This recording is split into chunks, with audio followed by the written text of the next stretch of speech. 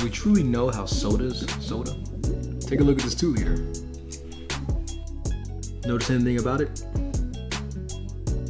I mean, really take a good look here and tell me what you can see. Or better yet, what you can't see. You see, CO2 is a gas, and it's kinda soluble in the water. In order to increase its solubility though, you vacuum seal the bottle.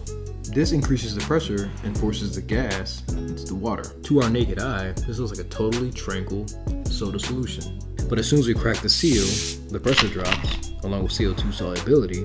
CO2 escaping to us looks like bubbles. I mean, we all knew that already, but